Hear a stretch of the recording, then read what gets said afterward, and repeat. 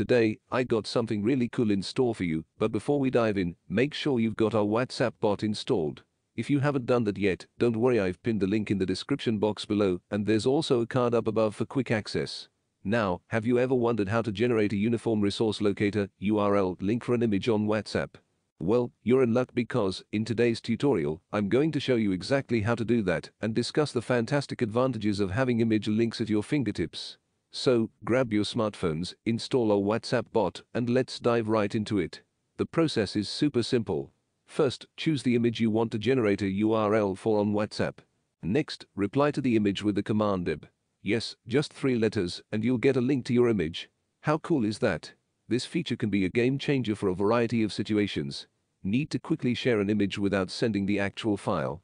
Want to showcase a picture in an online portfolio or blog? Generating an image URL is the solution, and I'm here to guide you through it step by step. There you have it. Generating image URLs on WhatsApp is quick, easy, and opens up a world of possibilities.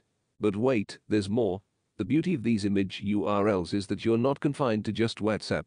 You can take that generated link and upload it anywhere you like to display your image, be it in emails, on social media, or even on your website.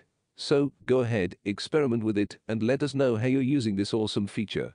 If you found this tutorial helpful, don't forget to give it a thumbs up, subscribe to our channel for more tech tips, and hit that notification bell so you never miss an update.